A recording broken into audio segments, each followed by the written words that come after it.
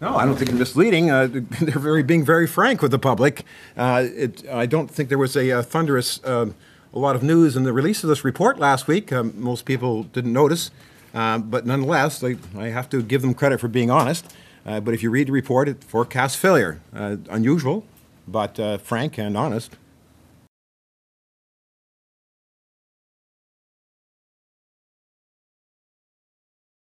Well, the question is that, we're in Copenhagen, they're talking more ambitious targets than we are here. It's difficult, and that's sort of a policy question about where we're going with targets. And I'm probably going to deal with that in later reports because I don't want to be too critical of the government's targets in this report because they were set in 2007 before we knew what we know about the science now. So in fairness, we're reviewing those numbers. We're saying, 15% in 2020 is inadequate by today's standards.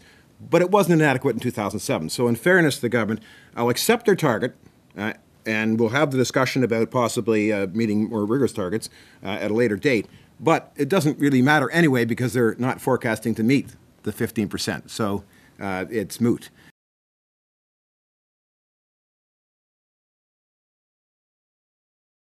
So what happens if they come back and increase the target to 20% or 25% perhaps, because that's what the scientists are saying.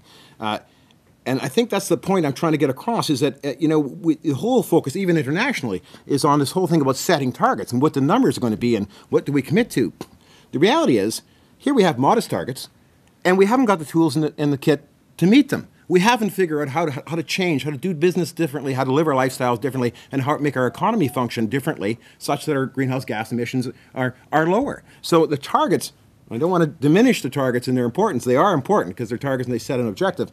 But the story here is that we have to find the ways to change. We have opportunities. We're not utilizing them. So it doesn't really matter what the target is if you're on a course to miss the target.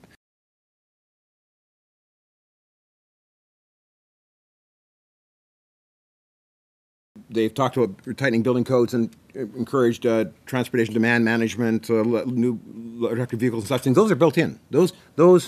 That's what you're seeing here on the transportation side. You're seeing initiatives here up to 2020 that they've been doing, which are good and laudable, but not enough. And then this is the building code type stuff. This is the energy efficiency buildings. But look at the opportunity here that we have, because of course we have a huge built-up infrastructure of old and energy inefficient buildings, and we don't have any large schemes to address that. So yes, those are built in.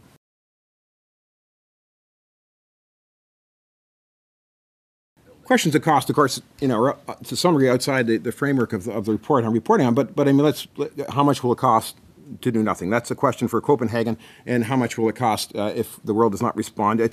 Let's face it. In this big scheme of things, Ontario is not, in the global sense, not a huge emitter of greenhouse gases. Our per capita, our per size of the economy, but not in terms of the global emissions. But we have responsibility to respect the global agreements and where we're going and participate and contribute according to our size in the global affairs, because the impacts are global and the impacts the costs. Yes, there are costs to us, but there are huge costs to people in the Maldives that are literally losing the land that they live on. There are huge costs in Bangladesh. If we have storm surge coming and displacing hundreds of millions of people, there are huge costs in some of the drier areas where the crops are failing. It's one of those those intractable problems we have in the world where we have to decide whether we are going to incur some costs and contribute in the way change the way we do business and live, or we're going to ignore that and let others far more disadvantaged pay the costs.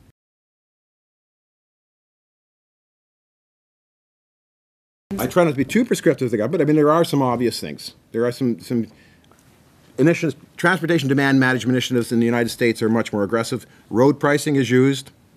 Let's face it, we have to use the terrible toll word, but those are the kind of measures that do reduce the amount of vehicular traffic and the amount of consumption of fuels, those things. In the building sector, bold initiatives in retrofitting older buildings. We have some modest initiatives now, but much more opportunity there. Huge energy savings as well as greenhouse gas savings. With some bold initiatives in buildings. Those are just a couple of examples. And of course in industry, we have to get on with either cap and trade or some the usual thing, the carbon tax of the cap and trade or regulated reductions based on pollution levels.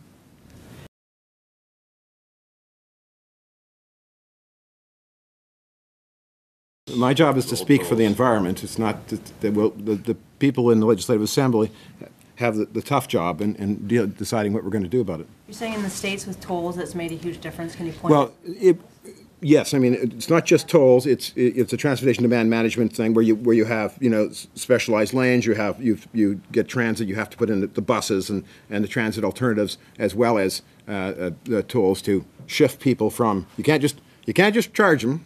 You got to give them the alternatives, right? You got to build the alternative things so people can get to work or do what they're going to do, and then you help that shift occur by using tolls. The government here has HOV lanes that Yeah. have these green license plates if you drive a Prius. I mean, are these just sort of? Well, they're good things. It's interesting. There's an interesting thing. The question is, the government has the HOV lanes and the green license plates in these initiatives.